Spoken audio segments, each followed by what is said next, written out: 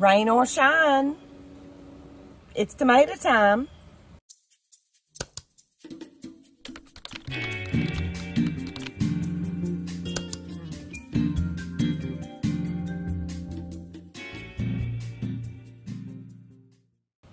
And rain or shine, you need to harvest in the morning, because that's when your fruits and vegetables are going to be the crispest, the juiciest, the sweetest. Isn't that right, Coop? All right, let's go. All right, well, I just harvested tomatoes 2 days ago, but I have several again that are ripe and almost ripe. And I wanted to mention, we kind of had a discussion about this on my Facebook group page.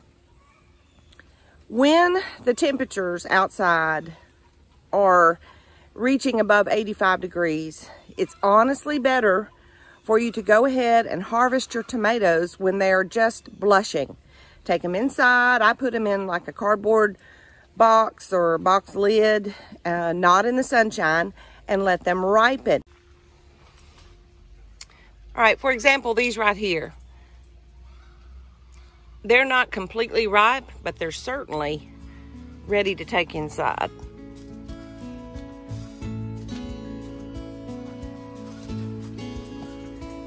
Same with this one.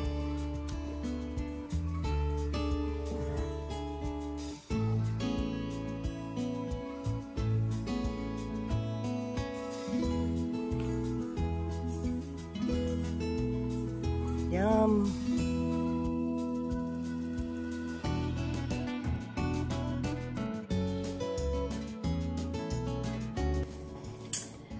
Let's talk a little more about tomatoes. Now, as I mentioned out yonder in the vegetable garden, once your temperatures get to be 85, 86 degrees, the tomatoes are not going to turn that beautiful red color on the vine. It's too hot. The ideal temperature for a tomato to ripen is 70 degrees.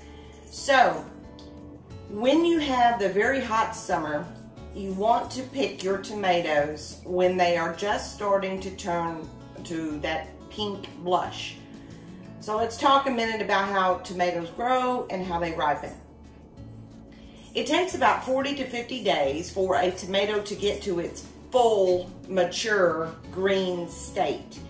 And once it reaches the green maturity, the green part starts to lighten. That's often called white. I'll show you an example.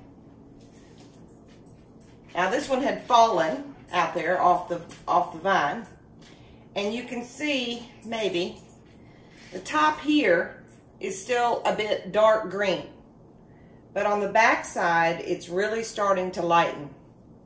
This one is even more white. See how much lighter green it is? It's actually even starting to get a little bit of a yellow tint. I picked this one to fry for fried green tomatoes. Now, how do you know? There's a really easy way to know if your green is mature green, white, or still not quite mature enough. You can fry a dark green tomato, but it may not be very digestible because it may be way too acidic. With the light green tomatoes, however, the meat in it is amenable to frying. But the way to tell is to cut one open. So let me just cut this one that fell off the vine. Okay, I've got it cut in half. Do you see how we have the jelly-like substance here around the seeds? This means it is a mature green. Perfect for frying green tomatoes. If it were still a very dark green, this jelly-like substance wouldn't be there, and the seeds would be really easy to cut. So after the green tomato gets to be mature green, turning white, Once it starts to turn that yellow and pink color, that is what is called when it's breaking, or it's called a breaker. And when it's a breaker, that is the perfect time. If it's too hot outside, above 86 degrees, that's the perfect time to bring it inside, to ripen indoors. And my personal opinion, a lot of people say they're not as flavorful, not as tasty if they're ripened indoors. I disagree. If you compare, it's anecdotal, but if you compare a tomato that's ripened outside at 95-degree temps, and it's not even very red, it's usually kind of a yellowy orangey color, to one that you have picked at the breaker point and brought inside to ripen in, say, 70 degrees, which is a perfect temperature for ripening tomatoes, I think the taste of it ripening at 70 degrees is far superior to when you have a really hot summer outside. Now, probably the 2 or 3 that I picked out there, this is really beyond the breaker point. But you can see it's not really red, it's orangey red. This one's the same way. All 3 of these are the same way. I really didn't have any out there that were right at the blush stage. These had all gotten a little bit further along than that, but they're still fine. So what I will do now is put them in my cardboard box here, and I don't let them touch. And actually, I have 3 tomatoes here that I had in my box that ripened in about 4 days. They can take longer. These are Cherokee purples. They always have green shoulders. The Cherokee purple variety does, but these are perfect. So they don't really have to stay in the box anymore. I can store them in the fridge. Some people don't like to do that, but they will last a little longer, maybe up to a week, if you store in the hydrator portion of your refrigerator where it's like, you know, 45, 50 degrees. So that's where I'm putting these. In checking the garden this morning, I have some tomatoes here that are at the breaker stage. So I'm picking them to take them inside, where our temps here are 90, 95 degrees. So this is the stage to pick them. Here's another one. At least 10% of the tomato is starting to turn pink to the pigment that it will be.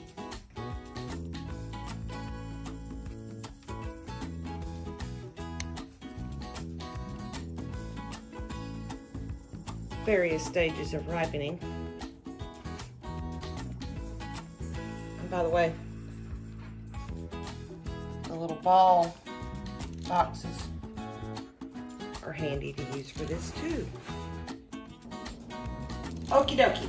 Well, I decided that I would do an instructional video from start to finish, probably breaking it up into maybe 3 videos on preserving tomatoes. I've already done a video of how I like to do a raw pack of tomatoes, and I've done that from the traditional method of scalding the tomatoes in hot water for 30 seconds and then the ice water bath and so forth and so on.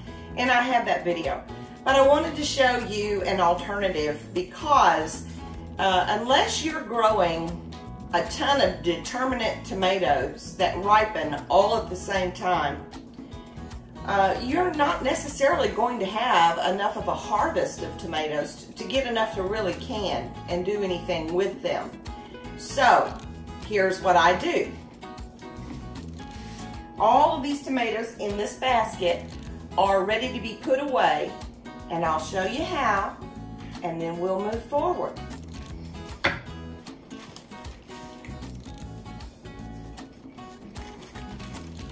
Step 1, on a baggie, I'm going to write my date.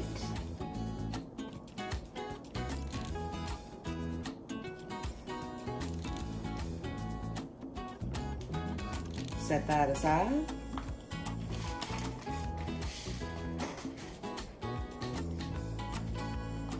Alrighty. All I'm going to do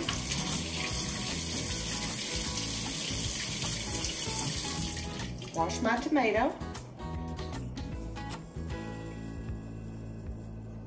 Pour my tomato. And then on the bottom side, I'm going to cut an X. You don't have to go deeply, except my knife's not very sharp.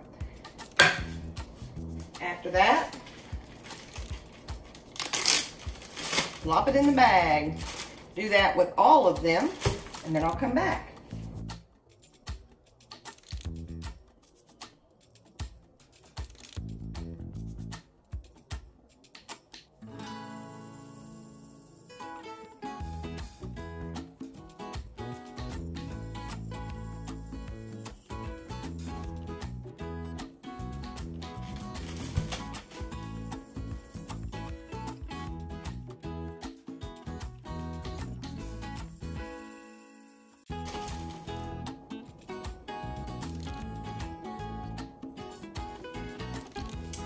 A note here, this tomato is not quite fully ripened. I'd like to give it maybe another day. So I'm not going to cut this one because you've probably already figured out we're going to freeze these tomatoes. And if you freeze tomatoes, they are only going to be as ripe as they are when you freeze them. So I'm going to leave this one out for a day or two more.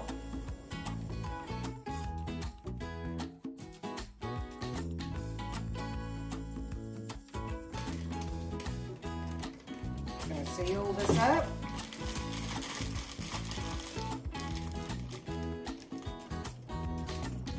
And put it in the freezer till they're solid frozen.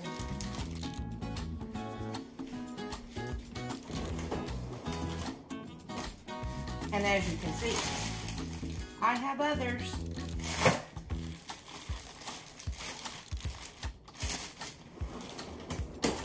Now we wait.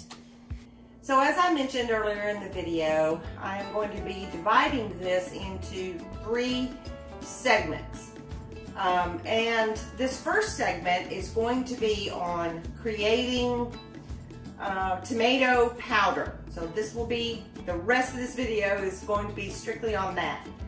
I love the fact that you can do this, therefore using all of the tomato. The way to make tomato powder is using the skins of the tomatoes once you have removed them, and then dehydrating them. Probably 3 years ago, I had saved up and bought the dehydrator that I really wanted, which was the Excalibur, and it is a 9 tray. Now, when you buy it, of course, it comes with a manual, but I also have the dehydrator, the Ultimate Dehydrator Cookbook by 3 people.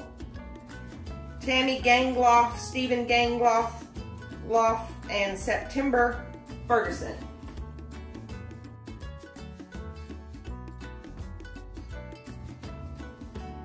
Great books. So we'll pull out the frozen tomatoes and get started on prepping the skins and getting them onto the trays.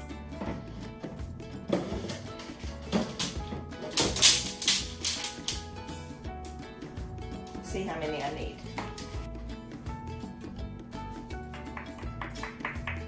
Rock hard.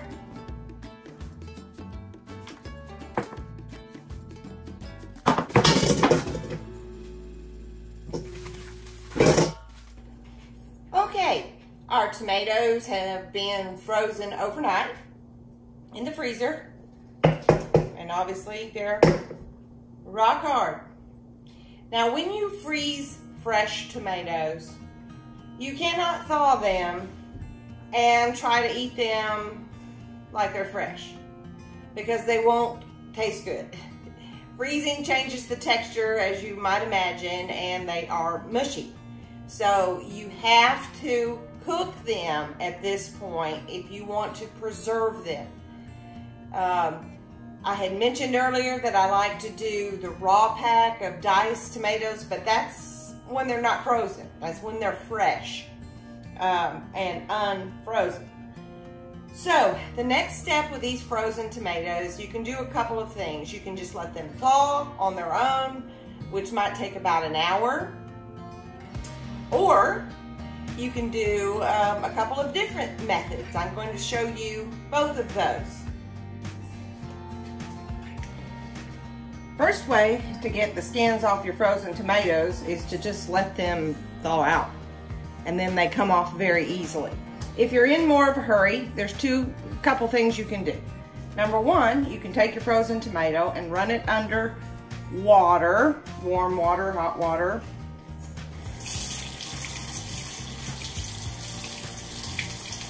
And work it loose.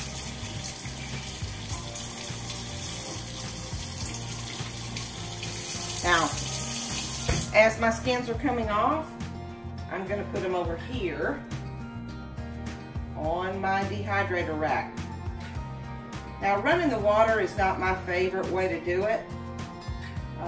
Number one, you're just wasting water. So, if I'm not wanting to wait for them to completely thaw, I'll show you what I like to do. And this will be for video number 2 and 3. Putting them in a colander.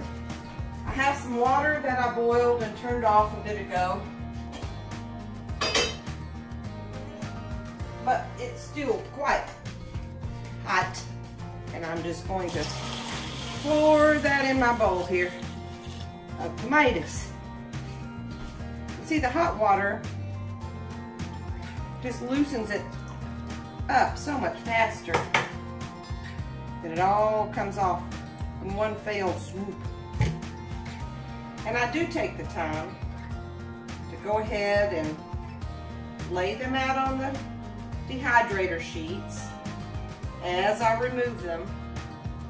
It's a lot easier to do it right then than put them in a big pile and have to separate them all later. And I try to keep them where they're not folded over.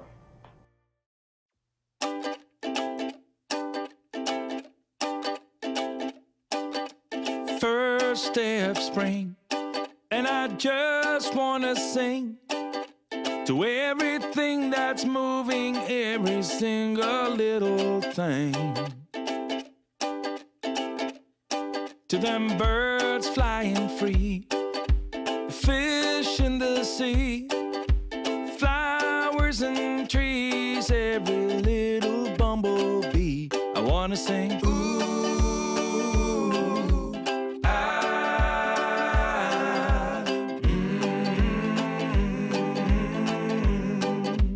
oh. To the kids playing hoops, going loop-de-loop, their rainbow-colored bouncy balls and their ice cream scoops. Got my shoes in my hand and my feet in the sand. I got 20 ducklings in a row like a little marching band, and they sing, ooh.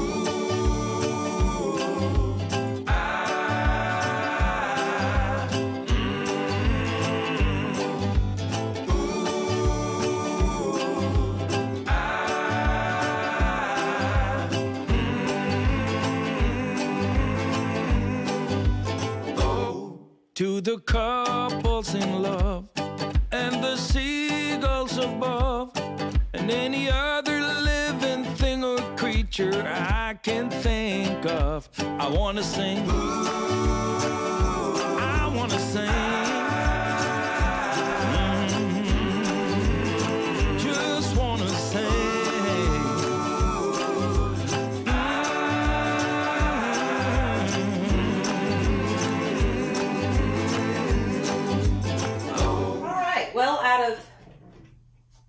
5 bags, I've got 5 trays filled with the tomato skins.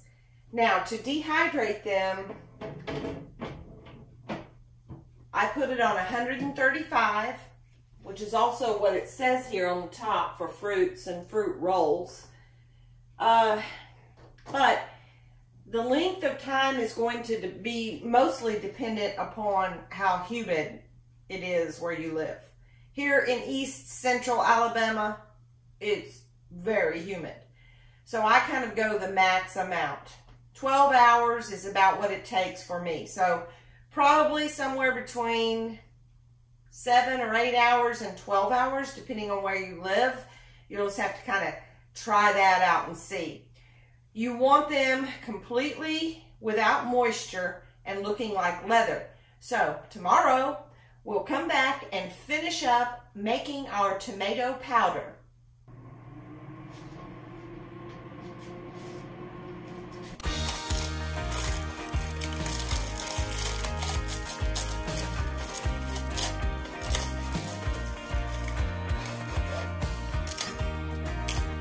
Paper.